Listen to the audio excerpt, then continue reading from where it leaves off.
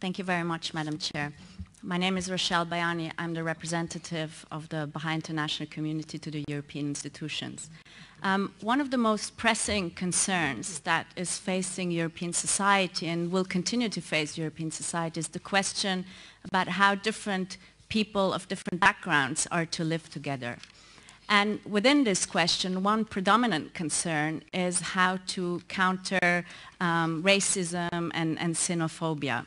And naturally and importantly, a lot of our thinking and work will go into devising strategies to counter these different and specific forms of prejudice. The Baha'i international community, however, believes that of equal importance is the need for all of us really to gain a deeper understanding of that which unites us. We believe that the ability to articulate what our common humanity consists of is what ultimately underlines our commitment to the elimination of prejudice.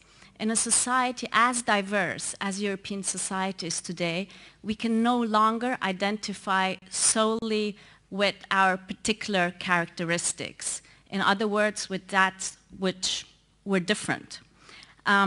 We need a conception of our identity that is much wider. We need a conception of our identity which includes all of the human family.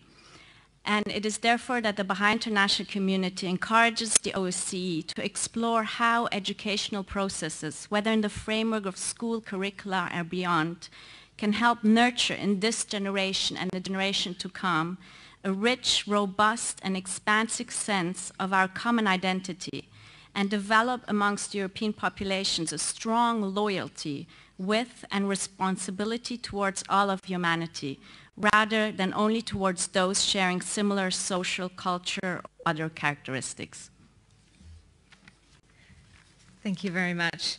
I now turn